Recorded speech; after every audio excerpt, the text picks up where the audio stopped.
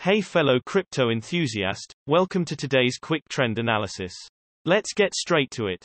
In today's video you will find out how the price of Ripple has changed and what the technical indicators SMA, divergence, stochastic RSI and MACD are showing.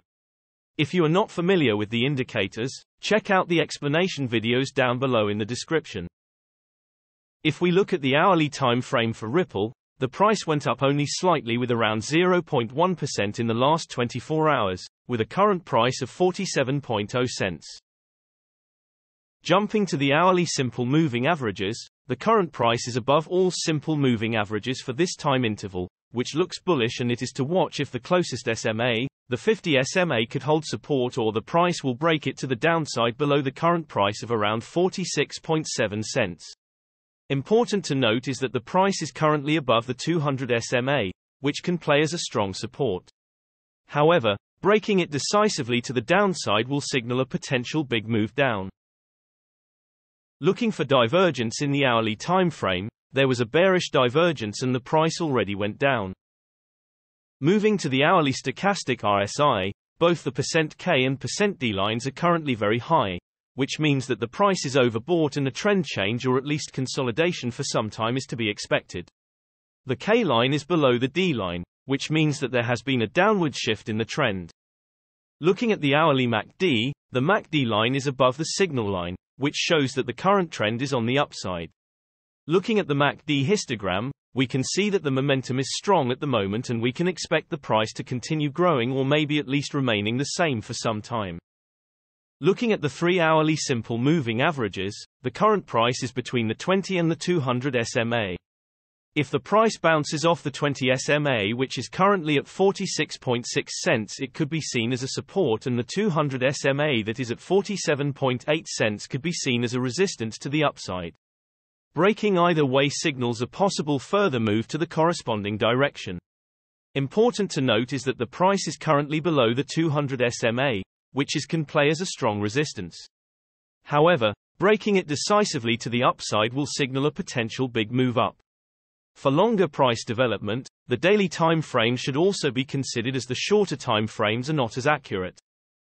Looking at the 3-hourly stochastic RSI, we can see that the crypto is being oversold because the %K and %D lines are in the lower region.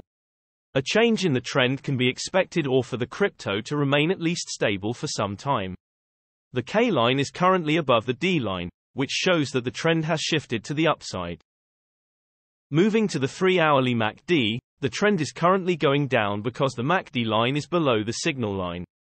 But it's expected for the price to remain the same for some time because the MACD histogram shows that the momentum at the moment is shifting upwards.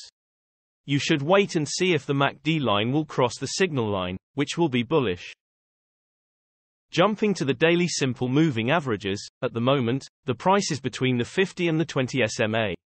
If the price bounces off the 50 SMA, which is currently at 44.5 cents, it could be seen as a support, and the 20 SMA, that is at 47.7 cents, could be perceived as a resistance to the upside. If there were to be a break either way, it means that there could be a continuous move in that direction. Looking at the daily stochastic RSI, there are no signs of the stochastic RSI being oversold or overbought at this time, but the %K line is over the %D line, which means the current trend is to the upside.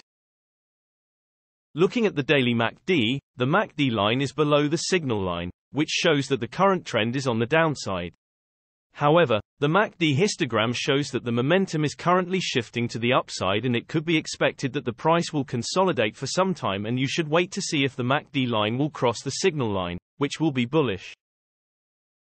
Generally, the bigger time frames have a bigger impact on the price, so please keep that in mind when we show different time frames showing contrasting indicators. Also, the shorter time frames are only representative for the short-term trading. Thanks for watching. New videos are uploaded every few hours analyzing various cryptocurrencies, so be sure to subscribe so you don't miss out. If there is something that you didn't understand, leave us a comment below and we'll get back to you.